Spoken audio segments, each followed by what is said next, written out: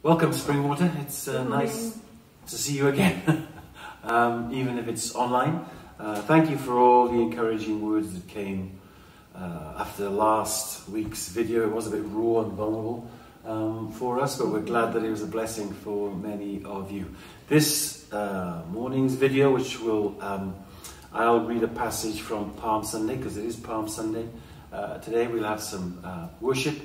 There will be prayer. We'll give you some updates of what's going on, and also Lindsay will share with us some of the things that are on her heart.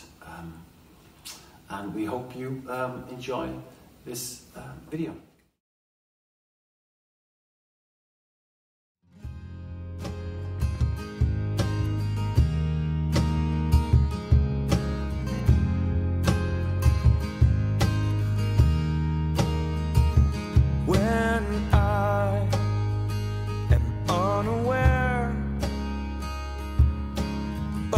Devotional love beckoning, so thrown, tumbling,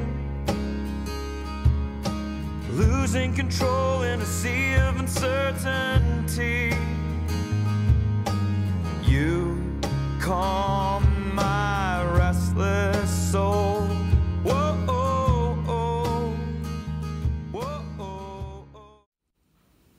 So I'm just going to give an update of where we're at with things like the food bank. But I just first wanted to remind you of these, the palm crosses that we always have, many churches have on this day.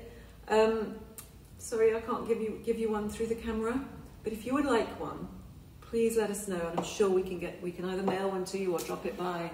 I'm sure we can do something. So this digital thing is catching, because this week Candice has put together this amazing kids clip, YouTube clip, which she's sending out to the families today. It's brilliant. It's shown a side of Candice we didn't know was there, so you know, she may be, well, no, I'm just kidding, because that will scare her, but it's very, very good. She's done an amazing job, and I think the kids will love it. So that's really exciting. It's amazing how we can adapt to this digital thing, obviously, for the time being. I'm going to read from John 12:12, triumphal entry of Jesus into Jerusalem, and then we'll move into a time of worship which Stuart and Lou have prepared for us, and we appreciate that, Stuart and Lou, very much.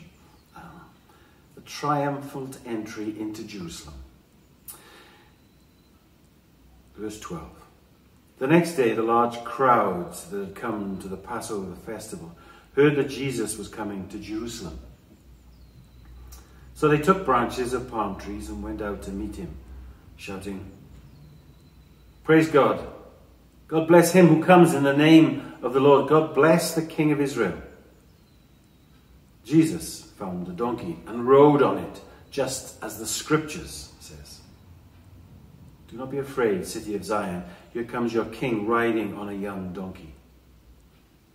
His disciples didn't understand this at the time, but when Jesus had been raised to glory, they remembered that scripture, that it said that about him, and that they had done this for him. The people who had been with Jesus when he called Lazarus out of the grave and raised him from the dead had reported what had happened. That was why the crowd met him, because they heard that he had performed this miracle. The Pharisees said to one another, "You see, we are not succeeding at all. Look, the whole world is following him." Some Greeks were among those who had gone to Jerusalem to worship during the festival. They went to Philip, he was from Bethsaida in Galilee, and said, "Sir, we want to see Jesus." Philip went and told Andrew, and the two went and told Jesus. Jesus answered, "The hour has now come for the Son of Man to receive great glory. I am telling you the truth, a grain of wheat remains no more than a single grain unless it is dropped into the ground and dies. If it does die, then it produces many grains. Those who love their own life will lose it. Those who hate their own life in this world will keep it for life eternal. Whoever wants to serve me must follow me, so that the servant will be with me where I am, and my Father will honor anyone who serves me. Let's pray. Father God, we give you this morning, we give you the words that are spoken. We ask you to come into each of our minds and our hearts and speak to us by the power and presence of your Holy Spirit. As we worship, as we listen to what you say, we pray for each other. You, by the power and presence of your Holy Spirit, would enable us to be like a grain of wheat, Father, to reach out to those around us, that many grains would come, so people would taste and see how good you are. Guide and lead us today. We give you praise and glory in Jesus' name. On this Palm Sunday.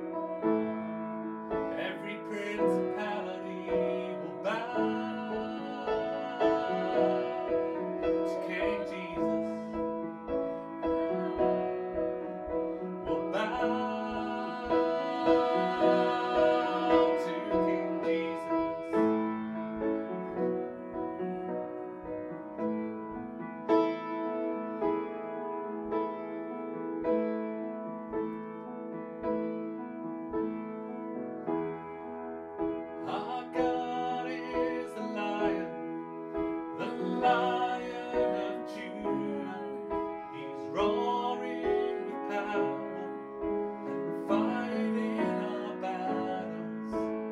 Every knee will bow before you. Our God is the Lamb that was slain for the sin of the world.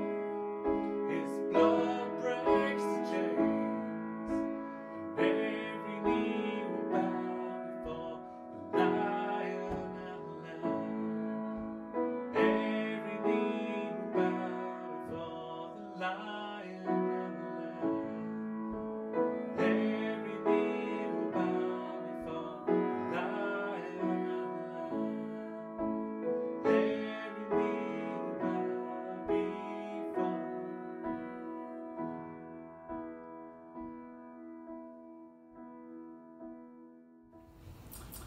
Thank you, Stu and Lou. That was really great. We hear one of their songs before Lindsay speaks to us. Let's pray, though.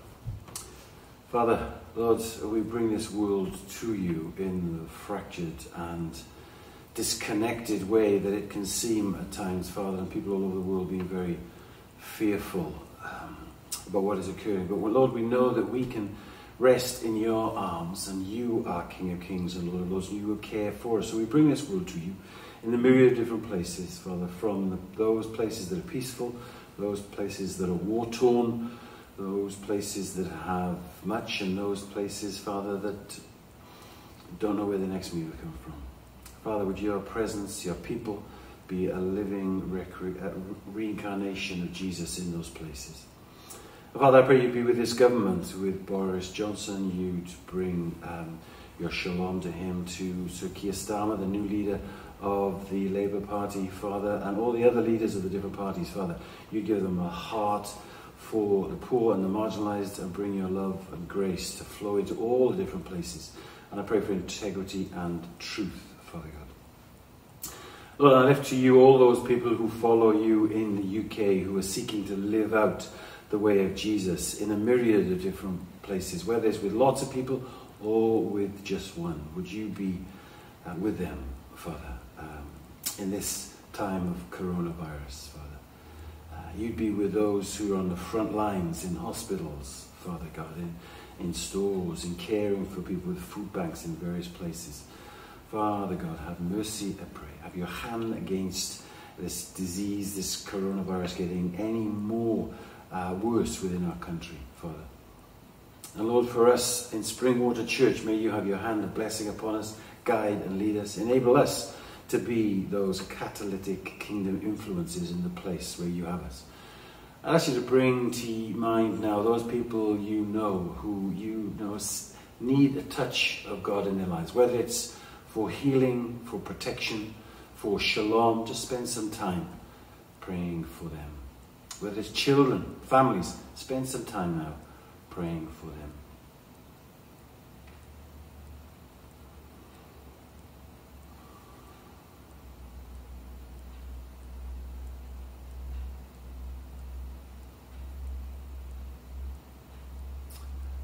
Father, you know there are many people on our hearts, families, friends, who need special touch, your grace, your healing, your love in their lives. Be with them, I pray.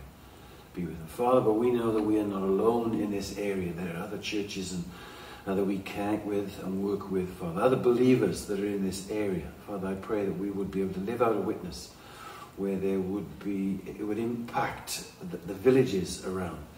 So I pray, Father, for this morning for St. Michael's just down the road, Catholic Church, Lord God, that you'd have your hand on their whole congregation, which is spread out over a wide area.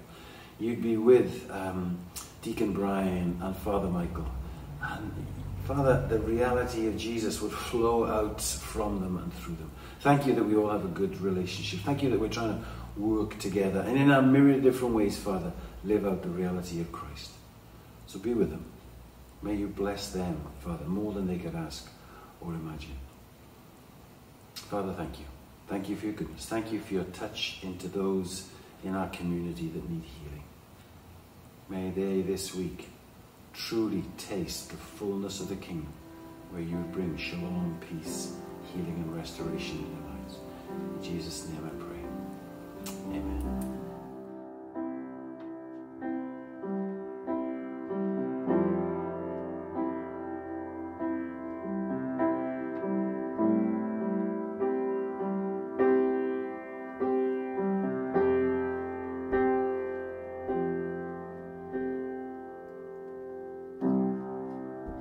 In the crushing, in the pressing, you are making new wine.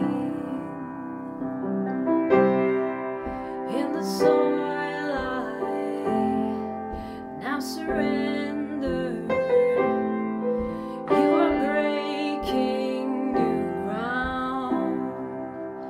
So I yield to you and to your careful hand. When I trust you, I don't need to understand. Make me a vessel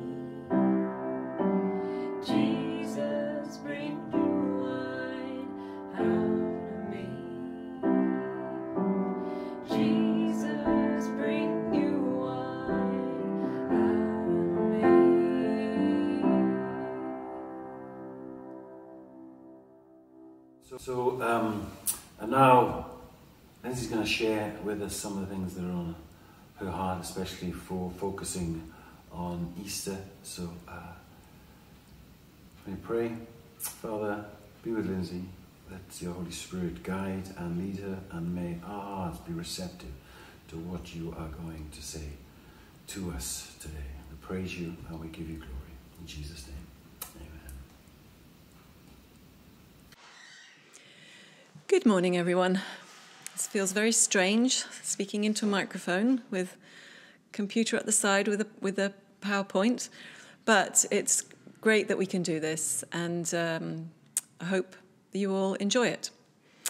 So last year, I spoke on Palm Sunday as well, and I felt then that I wasn't supposed to speak much on Palm Sunday, but was actually going to look at the Stations of the Cross, which we've always had up in the garden the last few years. This year, as I was preparing for today, I felt the same thing. So apologies to all of you who were there last Palm Sunday. Some of this may be repeated. Some of it definitely isn't. But I really strongly felt this is what God wanted me to speak about. So, without further ado, we'll look at the Stations of the Cross. We're not denying that it's Palm Sunday, and we remember, as Kevin has already said, that this is when Jesus came into Jerusalem riding on a donkey. But we're going to focus on his journey to the cross. Some of you might be thinking, what are Stations of the Cross? What on earth does that mean? What's a station got to do with the cross? Basically, this is a practice that was developed many, many years ago, whereby in a church or in a meditative area, a garden or whatever, you would set up little areas where you would put symbols and scriptures relating to specific events in the journey that Jesus made in Jerusalem to the cross. And so that is what we're doing today. We're going on the journey with Jesus, ending up at the cross on Good Friday. Traditionally, as you can imagine, you do this in Holy Week, and of course that's what starts this week. So let's start. You can pick where you want to start your stations. I've actually decided I'm going to start with Jesus weeping over Jerusalem. It happens just after he's come into Jerusalem on the donkey. It's mentioned in Luke and in Matthew. I'm going to start reading in Matthew 23 first. Let me read it. Jerusalem, Jerusalem, you who kill the prophets and stone those who are sent to you. How often I wanted to gather your people together, just as a hen gathers her chicks under her wings. But you didn't want that. Luke's version goes further to describe the anguish that Jesus felt. In Luke 19, as Jesus came to the city and observed it, he wept over it. I'll carry on reading, it's not on the screen. He said, if only you knew on this of all days the things that lead to peace. But now they are hidden from your eyes. Now you can't see it. The time will come when your enemies will build fortifications around you, encircle you and attack you from all sides. They will crush you completely, you and the people within you. They won't leave one stone on top of another within you because you didn't recognize the time of your gracious visit from God. And that is what happened. Jerusalem was destroyed. The temple was destroyed in about AD 70, I think it was. Why am I starting the Stations of the Cross at this point, you may be wondering? For me, because both of these passages show the depth and the enormity of the love that Jesus had for his people and the tragedy that he knew was unfolding for them because they wouldn't believe, because they couldn't see who he was. Just hear that in that first one. Jerusalem, Jerusalem, you who kill the prophets and stone those who are sent to you, how often I've wanted to gather your people together, just as a hen gathers her chicks under her wings, but you didn't want it. Kevin and I have been struck so much by these passages over the past few weeks. Last week, he talked about the fear of God and highlighted the importance of the love of God. As I listened to his sermon, I was struck by how close we feel to God, or how close we feel he is to us, is related to whether we see him as a distant and judgmental God of whom we are scared, worldly fear, or whether we see him as a loving and intimate God who would do anything to bring us closer to him and to whom we want to fall down on our knees and worship. Godly fear. These passages, the first in our Stations of the Cross this year, show the depth of God's love seen in the way Jesus speaks and responds, how he's longing for Jerusalem to recognize what is going on. In Luke, we see him weeping. In Matthew, we hear the longing in his voice. This is heartbreaking for Jesus. He wants everyone to know who he is and what he is about to do for humanity, how the horizon is going to change beyond recognition. As I was pondering this, I began to think of our situation today, how the coronavirus is shifting everyone's landscapes to think of things that are most important to them. How much are we praying that their eyes will turn to Jesus? So that's our first station. Let's move on to the next one. The first one has put everything in the right context. This is all about love, God's love for the world. Our next station is Jesus in the Garden of Gethsemane. And as you might remember from last year, this is a powerful one for me, and a beautiful picture thanks to Rosemary. Last year, I shared how important it was for us to spend some time in the garden with Jesus, to share in his pain and his grief. Reading from Matthew 26, "Then Jesus went with them to a place called Gethsemane, and he said to his disciples, 'Sit here while I go over there and pray.' He took with him Peter and the 2 sons of Zebedee and began to be grieved and agitated. Then he said to them, 'I am deeply grieved, even to death. Remain here and stay awake with me.' And going a little further, he threw himself on the ground and prayed, 'My Father, if it is possible, let this cup pass from me. Yet not what I want, but what you want.' Then he came to the disciples and found them sleeping, and he said to Peter, 'So couldn't you stay awake with me even 1 hour? Stay awake and pray that you may not come into the time of trial. The spirit indeed is willing, but the flesh is weak.'" And I think he was speaking about himself then. His spirit was willing, but his flesh was feeling pretty weak just then.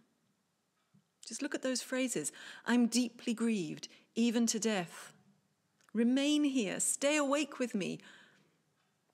Can we feel the emotion in those words? The need for his friends to be with him. Those of you that are in lockdown on your own know what it's like to not be able to have your loved ones around you in such a difficult time. Jesus needed his friends to be with him. He needed company of people who loved him during this tough time. How does it make you feel to realize that Jesus felt that same need? "If it is possible, let this cup pass from me." He didn't want to do it. He wanted to get out of it. This is bigger than we think. Jesus, who is God, didn't want to go through with everything he had to go through, if at all possible. Of course, he ends with, "Not my will, but yours." The Passion Translation says it beautifully. "My Father, if there is any way you can deliver me from this suffering, please take it from me.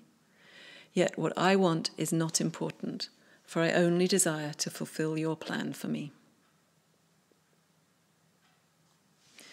Moving on to the next station, which is still in the Garden of Gethsemane, because now events are going to begin to unfold, and Jesus knows that everything that he has been dreading is going to happen. We're in Mark's Gospel this time. The betrayal and the arrest. Mark 14. I'm going to read it. "Immediately, while he was still speaking, Judas, one of the 12, arrived, and with him there was a crowd with swords and clubs, from the chief priests, the scribes, and the elders. Now the betrayer had given them a sign, saying, 'The one I will kiss is the man. Arrest him and lead him away under guard.' So when he came, he went up to him at once and said, 'Rabbi,' and kissed him. Then they laid hands on him and arrested him. Jesus knew Judas was going to betray him. That much is clear in the upper room when they were sharing a meal together. But I wonder what it was like for him as he watched his friend, supposed friend, coming towards him with a crowd of people behind him, intent on taking him captive. What must have been going through his mind? That same grief that he displayed over Jerusalem, knowing that while Judas was playing a part in the whole sequence of events, he was acting out of the wrong motives. I'm sure he was looking on him thinking, Judas, don't do this, Judas. You don't need to do this. I think there is such a tragic irony in the story of Judas. The religious leaders knew who Jesus was. They didn't need him pointing out. God's plan needed Jesus to be arrested, yes. So it would have happened. Judas's tragic part was one that was not needed. He could have been one of the followers of Jesus, watching God do amazing things as the early church grew. How utterly, utterly tragic. But his heart was wrong. Moving on to the next station. We're looking now at Jesus on trial.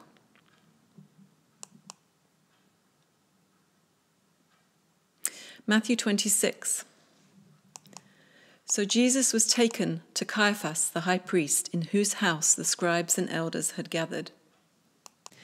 When morning came, all the chief priests and the elders conferred together against Jesus in order to bring about his death.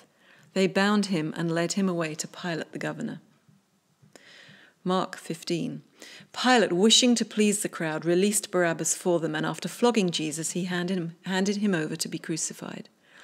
Then the soldiers led him into the courtyard of the palace, and they called together the whole cohort. And they clothed him in a purple cloak, and after twisting some thorns into a crown, they put it on him, and they began saluting him, "Hail, King of the Jews!" They struck his head with a reed, spat upon him, and knelt down in homage to him.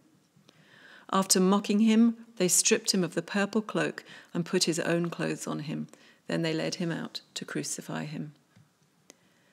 I find this such a chilling passage.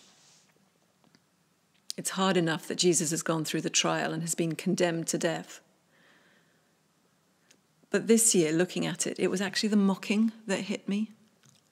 Picture that scene. We can so easily glide over it without realizing how yucky it was. It seems like the soldiers intended to mock him because they took him into the courtyard and they gathered the whole cohort to watch. And apparently this was very common. They would just humiliate prisoners, criminals that were sentenced to death. A purple robe, the colour of kings. Where on earth did they get that from? The crown of thorns. Most of us know that this was not little thorns that we would know of, like on a rose bush, but massive, long, sharp thorns that would have penetrated his scalp. But it was also probably not placed on his head like a crown, because in fact, they would have put it on like the wreath that a Roman emperor would wear, because they were really mocking him. And they would have pushed it down like the wreath would be pushed down on the Roman emperor's head. Hail, King of the Jews! Ha, ha, look at you, some king. And then they beat him with a reed. That's almost as if they were beating him with his own pretend scepter. Humiliation, utter humiliation. Pain beyond what most of us would ever experience.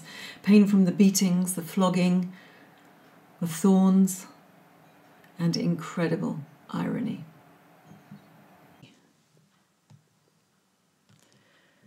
And all through it, Jesus just takes it. He could have stopped them, but he allowed them to humiliate him. You can imagine that same deep sadness that he must have been feeling. Oh, you have no idea what you're saying. In fact, it's the truth, but you can't see it. You just think it's a joke. Longing for them to see who he really is, even those brutal soldiers. He's nailed to the cross, and they crucified him, dividing his clothes among them and casting lots to decide what each should take. It was 9 o'clock in the morning when they crucified him, and with him they crucified 2 bandits, one on his right and one on his left. I'll leave a little space here just to look at this picture. Nothing more needs to be said about this part of the passage, I don't think. It's not easy to look at this picture. It shouldn't be easy.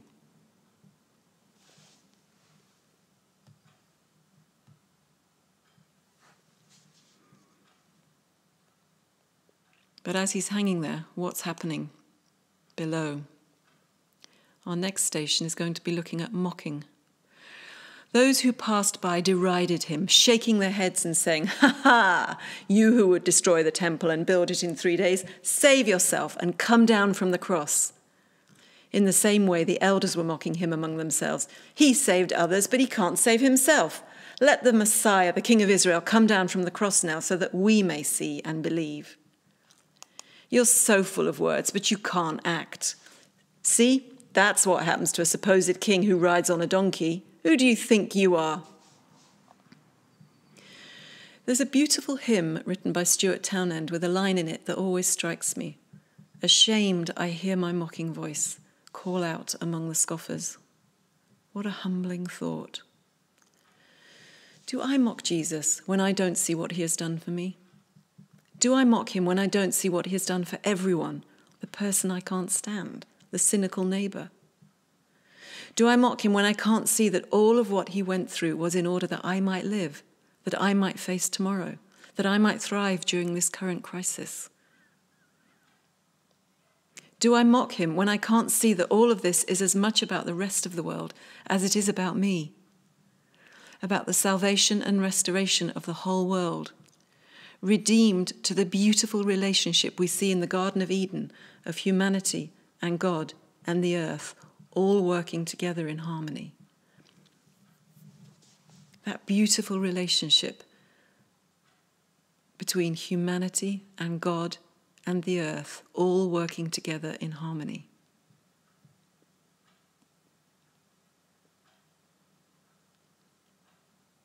Do I mock him when I can't see that? That's what all this is about, the cross. Restoring us to that beautiful relationship that we see in the Garden of Eden. And then we have the thief on the cross. Luke 23, one of the criminals who were hanged there kept deriding him and saying, "Are you not the Messiah? Save yourself and us." But the other rebuked him, saying, "Don't you fear God, since you are under the same sentence of condemnation? And we have been condemned justly, for we are getting what we deserve, but this man has done nothing wrong." And he said, "Jesus, remember me when you come into your kingdom." Jesus replied, "Truly I tell you, today you will be with me in paradise." Some light, I feel, in so far a very dark story. We know the end, but they didn't. And here is Jesus, betrayed, mocked, in agony, unjustly accused, still loving the world, still opening up his heart to anyone who sees him for who he is. A simple response: "You see me, I see you, and yes, you'll be with me in paradise today. You see me, and I see you, and yes, you'll be with me in paradise today."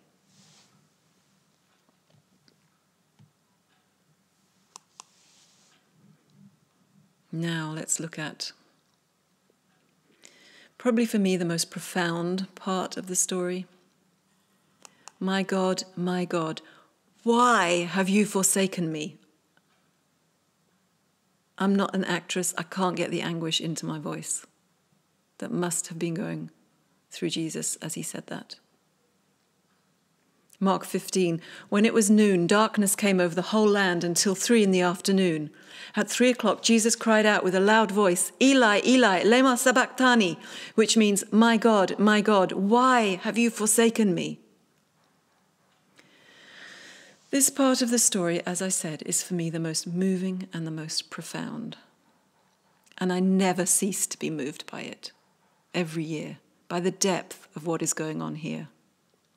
Sorry for those of you who've heard me say this before, but it begs being said again and again until we take it right inside our hearts and understand what Jesus did. That dread that he was feeling in the Garden of Gethsemane, it wasn't to do with the pain or the humiliation. Yes, that was bad enough, but I don't think it was to do with that.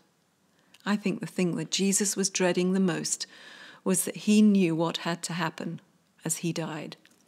He knew that God was going to have to forsake him, because in order to take back the power of the enemy, to take back the keys, to conquer death, Jesus had to go into death to come out the other side. In order for God to put the world back on the trajectory that it was intended to be on when it was created, God had to abandon God. Jesus told his disciples, I and the Father are one. In order for God to bring the world back to the way he created it, God was going to have to abandon God. Can we get our heads around that? No, it's impossible. But it happened. God is one, 3 in 1. And God had to abandon Jesus to his fate in order to bring him out the other side. What must that have cost Jesus, that dread of being separated from his absolute life source, from part of who he was? What must have that cost God? That is what he was dreading in the Garden of Gethsemane. And God would have been dreading that too. As one of my favorite theologians says, God was bereft of God for our sake.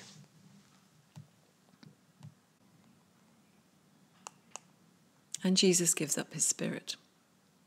Luke 23, our last station. Then Jesus, crying with a loud voice, said, Father, into your hands I commend my spirit. Having said this, he breathed his last. The ultimate act of trust and submission. I don't know if you can hear it in my voice, but as I said that, he breathed his last, I honestly felt tears and felt like my voice was breaking. The ultimate act of trust and submission.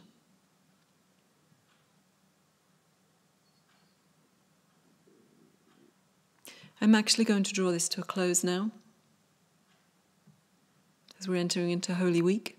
These are thoughts to carry through with us as we come to Good Friday, and then, of course, beyond. In a few minutes, a song will play for you to listen to. The words will be there so that you can see what the song is saying. It was written in the 80s, so some of the language might be a bit out of date, but bear with it. It's a beautiful, powerful song. And then after that, I'll pray for us. But I just want to ask, can you hear Jesus' love for you in his voice and in his act? Can you hear his voice? Can you hear his clarion call across time? Can you hear the emotion in his voice? Weeping over Jerusalem. Heartbreaking for Judas, for the soldiers, for the people that put him up there. Can you hear his voice? This year it seems a little louder. Come to me, I'm longing for you. All around you things are crumbling. Systems that you put your trust in, none of that is stable. Take your eyes off the rubble and look at me. Look to me. I didn't give up my life just to fulfill some prophecies. I did it for you, for your family, for your neighbor, for everyone. For the woman in Mumbai who has to walk 800 kilometers to go back to her village, to her community, her family. For the courageous nurses and doctors and supermarket workers and others who are sacrificing their time, and for some, even their lives. For everyone. For the volunteers in the village who are going shopping time and time again, for all the ones who can't. Come to me. I love you.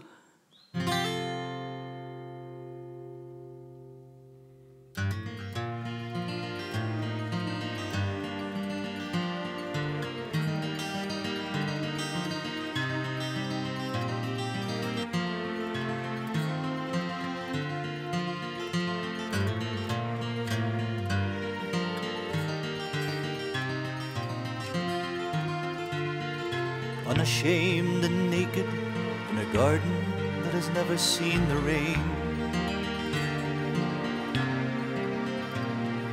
Rulers of a kingdom full of joy, never marred by any pain.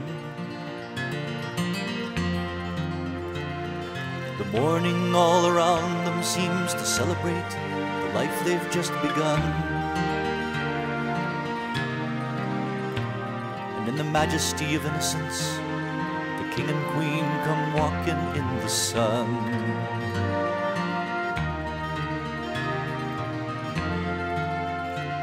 But the master of deception now begins with his dissection of the word. And with all his craft and subtlety, the serpent twists the simple truth they've heard. While hanging in the balance is a world that has been placed at their command. And all their unborn children die as both of them bow down to Satan's hand.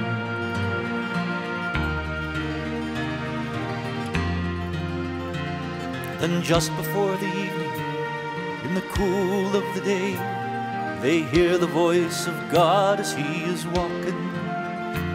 But they can't abide his presence now, so they try to hide away. But still they hear the sound as he is calling. Adam, Adam, where are you? Adam, Adam, where are you? Adam, Adam, where are you?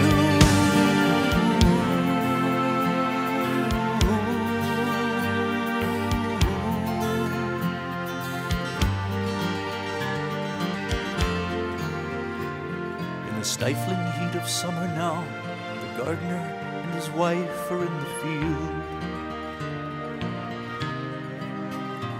And it seems that thorns and thistles are the only crops their struggles ever yield. He eats his meals in sorrow till he sinks into the dust whence he came. But all down through the ages he can hear his Maker calling out his name. Adam, Adam, where are you? Adam, Adam, where are you?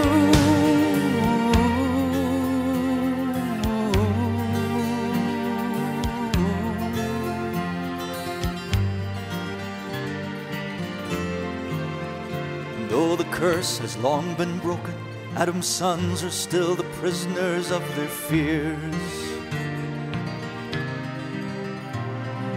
rushing helter-skelter to destruction with their fingers in their ears.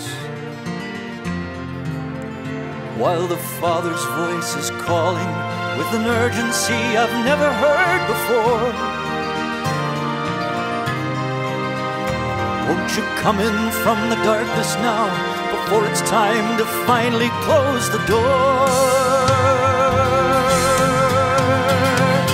Adam, Adam, where are you? Adam, Adam, where are you?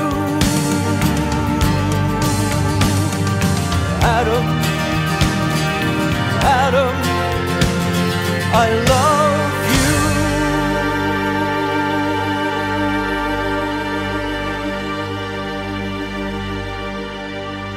Father, I thank you for the hope that the end of this story brings.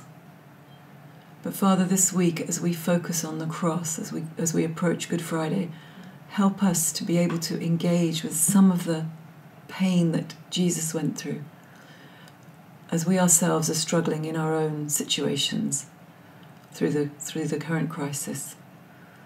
Lord, we just pray you'd help us keep our eyes on you and on the cross, knowing that you are bringing victory. In Jesus' name, amen.